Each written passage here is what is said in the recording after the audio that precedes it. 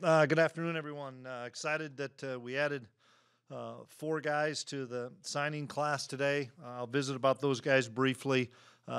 We really did well with some walk-ons to add to this class. I can't talk about those guys right now simply because they've got to be admitted into school and stuff, and there's some that are still in that process. But I know that Taylor Bratt and his staff did a great job with landing some walk-ons as well that we're really excited about. That'll be a big part of our recruiting class here for 2022. But the four that we signed today are Adrian Lara, who's a quarterback from Goodyear, Arizona, Desert Edge High School, tremendous arm strength, really talented quarterback, can throw from all platforms. We were looking for a guy that could really sling it from sideline to sideline and throw vertical balls and have great touch and great arm strength, and excited about him. His dad's one of the coaches there, and so he's a coach's kid that he just knows about the game. So we're excited about him, and he'll come here in the summer.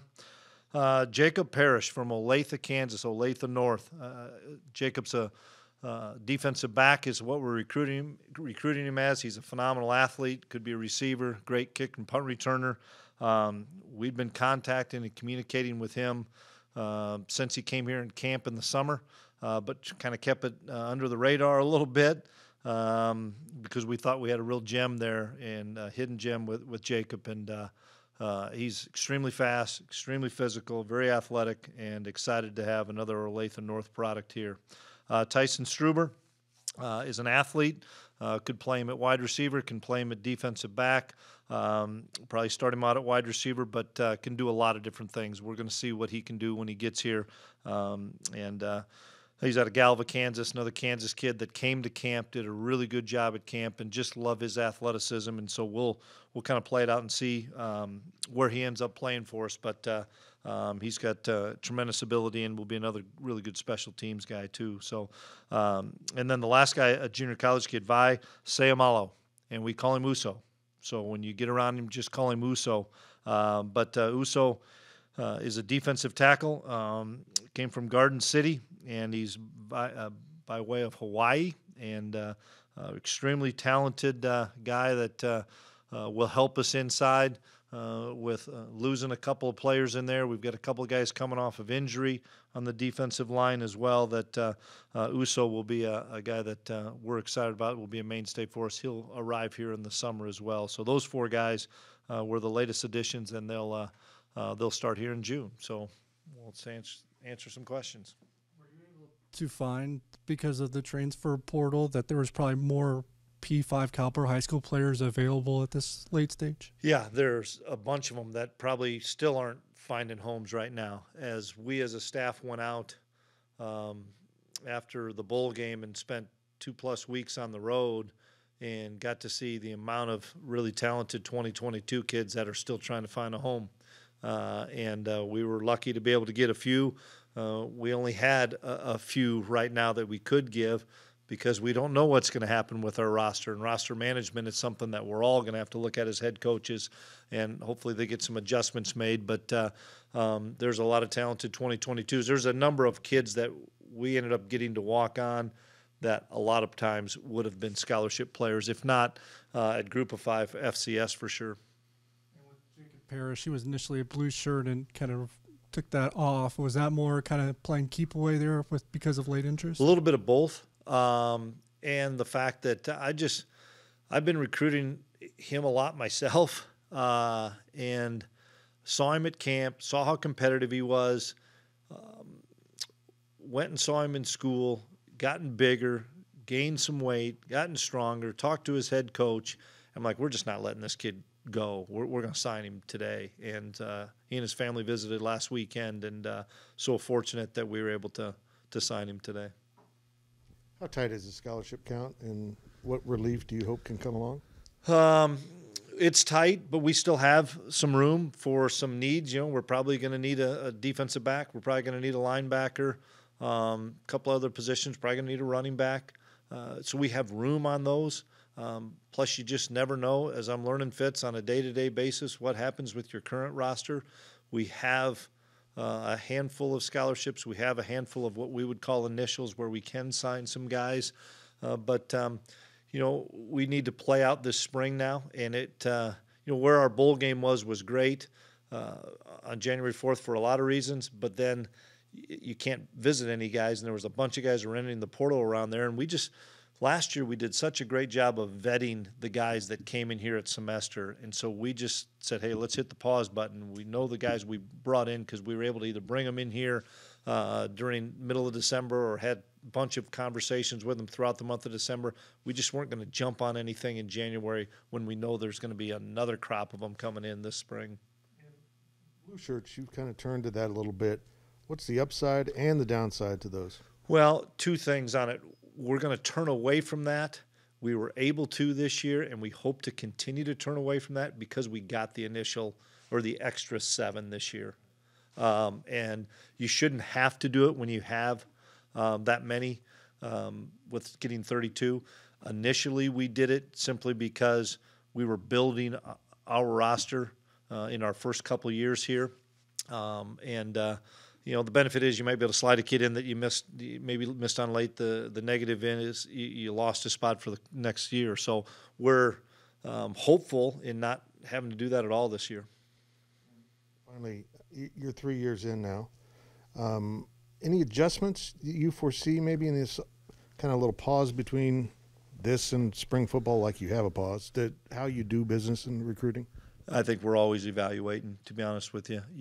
We can't go anywhere in February. Nobody can come in here. And so that's a chance for us to get together and rack our brains of things that we want to do. I look at our first year, and we had some success. We missed on some things. Then you throw that second year in, and we didn't visit anybody. And now we look at the third year, and this was more of a normal cycle.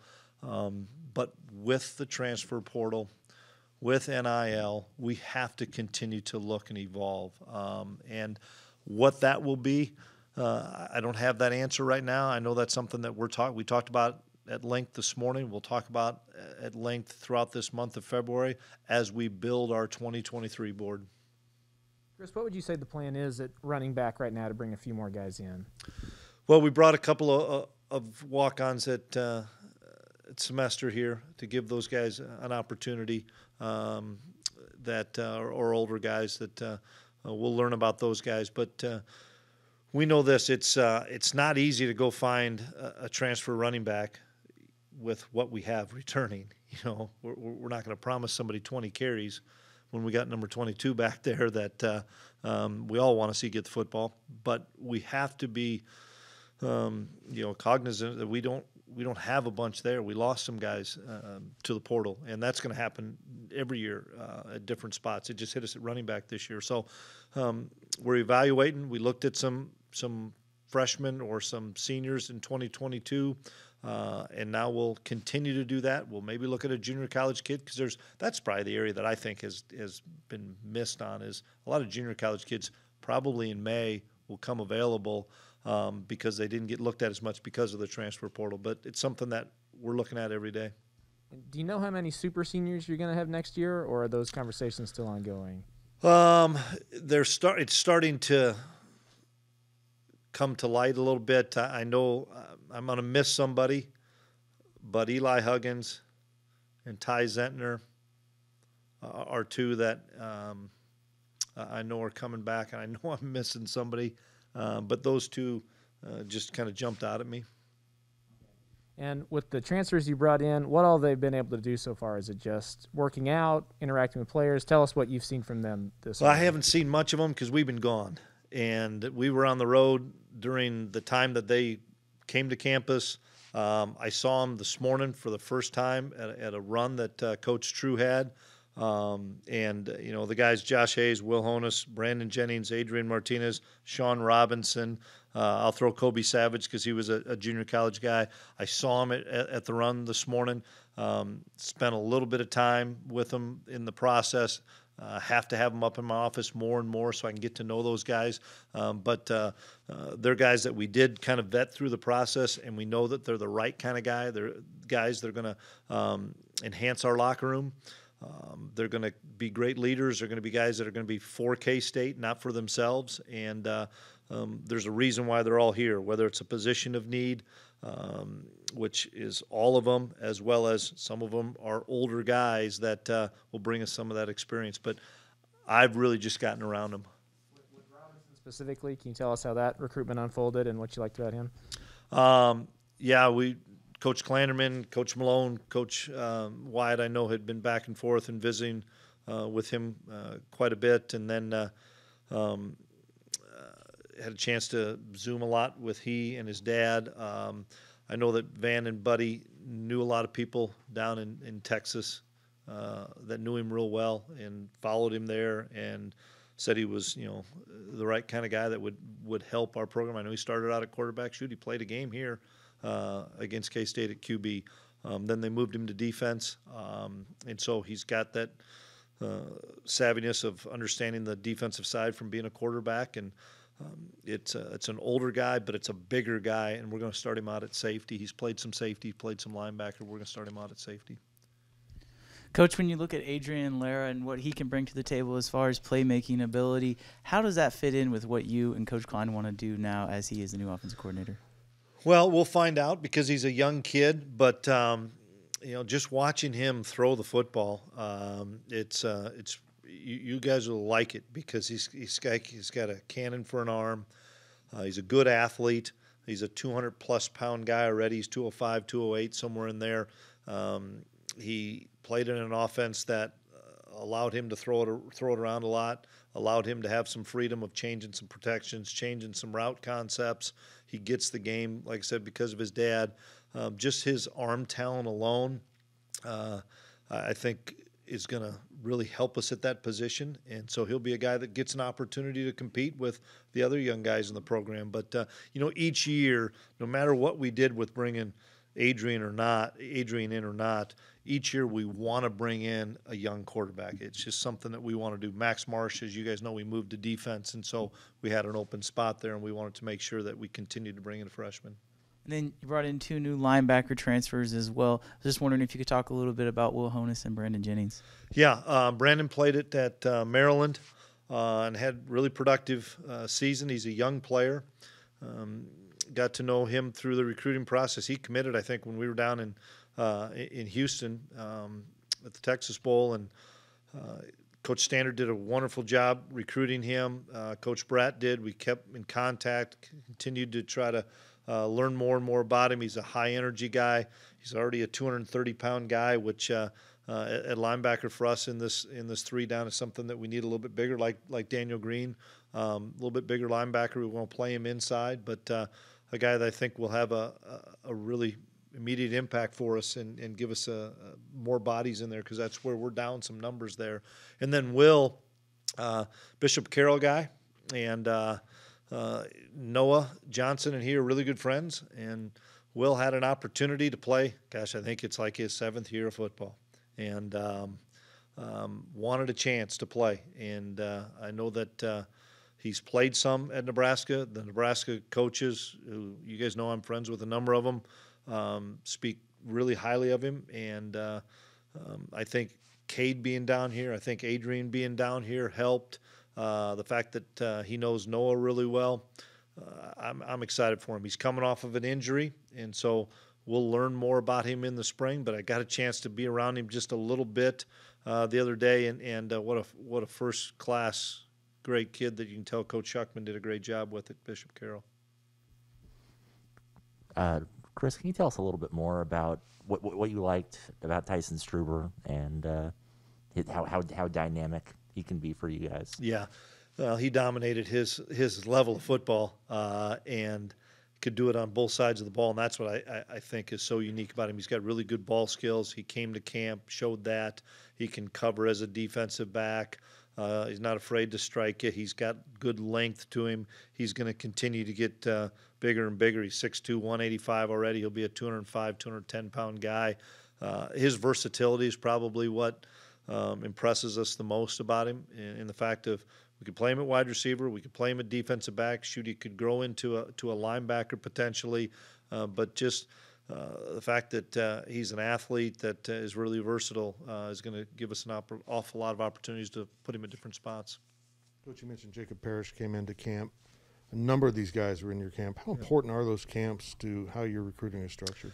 They're really important, and we had huge numbers at a few of these camps where we had really good competition, and you get to see Jacob Parrish going against Sterling Lockett in one-on-ones, and those things, it helps us so much because you can see athleticism, but most importantly you can see guys compete, and it's different than just watching a game film or seeing a guy run at track or seeing a guy work out on his high school field with some buddies. Getting them in a competitive drill where we can control it at our camp and put the best players against the best players, and watching him compete against guys like Sterling was fun. And he's a special athlete that we were fortunate that we were able to keep long enough and then get signed today. 4 Kansans out of the high school ranks continues to be your base and will continue. Has to be. But you've had some bleed off some really good talent into other programs. What can you do to kind of shore up the borders a little bit better? Get them to come to camp for starters. That's the number one thing, is continue. And last year people were just starting to come back on campuses. And so that's the thing that, whether all the bordering states, we sent coaches out and we were out for 2 weeks. Whether it's the month of March, getting them here for a junior day, a spring practice, and then getting them back here for a camp and getting them around us as coaches. And we missed all that last spring. We were able to get it a little bit in the summer. I'm excited to get back into the recruiting cycle where we have kids visit campus. Because when you don't have kids visit Manhattan, it's hard sell. You guys know it. I mean, it's not like it's right off the interstate with a huge metropolitan area around it. And so having that months of March and April and May and June where these kids will be able to come and visit campus is so critical for us, because once we get them here, we got a great chance of getting them. Speaking of all those topics, 2023, you had the first year, pandemic year, you settled in a little bit, but 23 is really loaded in the state of Kansas. I know you can't mention the kids, but how vital is that group of kids? It's huge, and more and more Power 5 schools are coming in our state in recruiting, and we've got a lot of talent in this state, and I hope a lot of those kids realize how special it is to play in your state, how special it is, to have your family come and watch you play, and the fact that you're from the state of Kansas and play it at K-State, it's a special thing, and a lot of our guys that have graduated with us here will tell you that same thing, and so.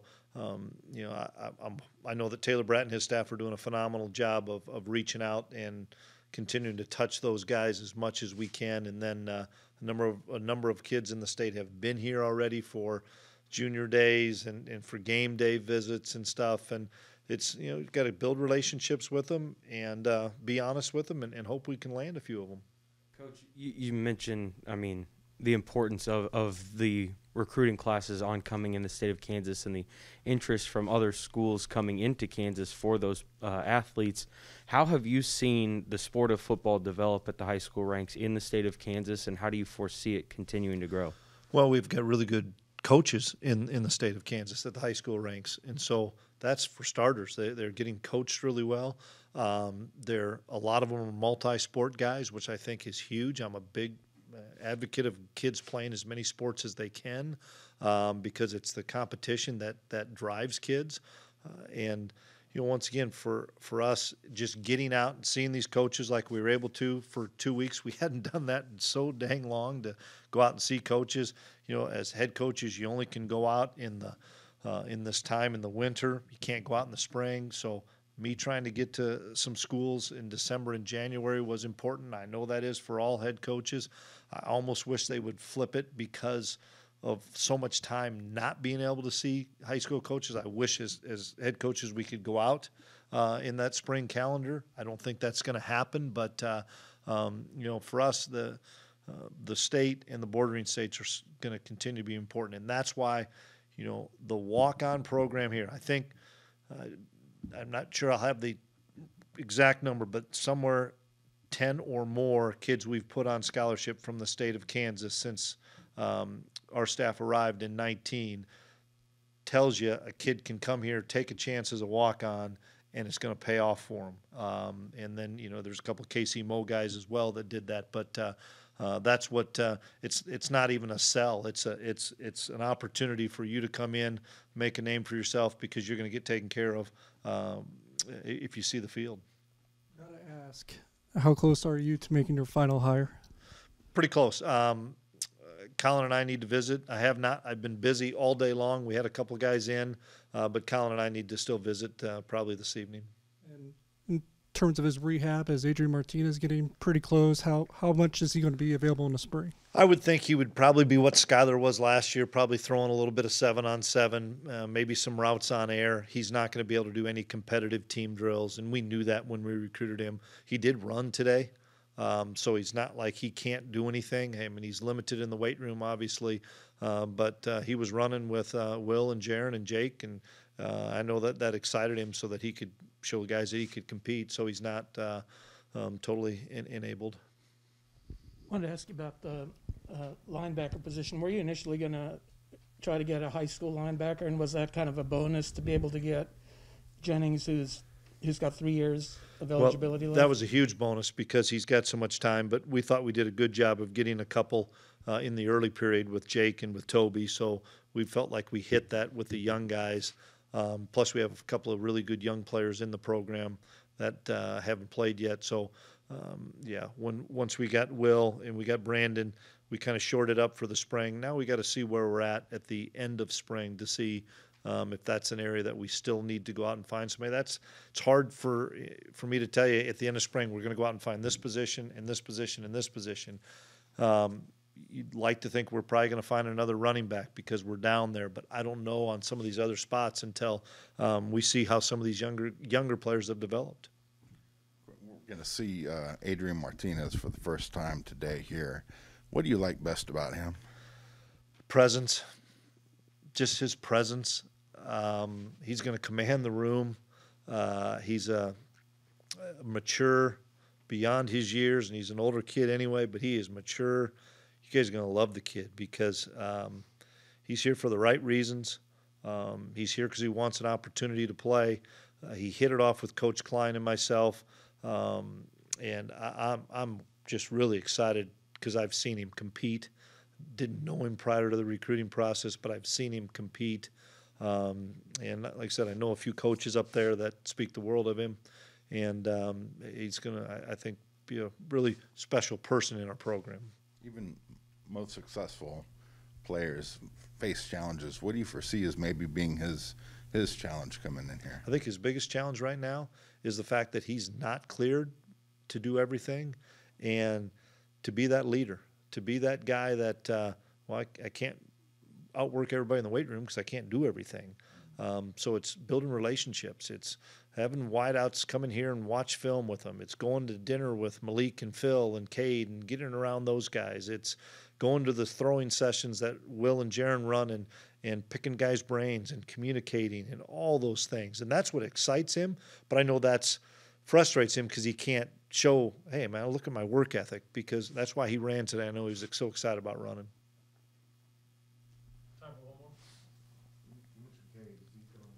Absolutely. But he's not a 6-year guy, is he? I don't know. I lose track of how many years people are here. But what's that? Okay, he's getting old like his pops. No, Cade is coming back. So if I miss that, I mean, once again, I don't have that list in front of me, but Cade is coming back. I could tell you guys that aren't if you asked the names, but Cade is. Coach, in what ways has your recruiting message evolved over the 4 years you've been here? I don't know if it's evolved. I mean, we're still trying to win with character and integrity first, trying to win close to home first. The messaging from our coaches is we're going to coach you hard. We're going to be honest with you. We're going to treat you fair. We're going to challenge the heck out of you, but we're going to love you. And you got to love the kid first before you can challenge them. But build relationships with those guys and give them an opportunity to play Big 12 football.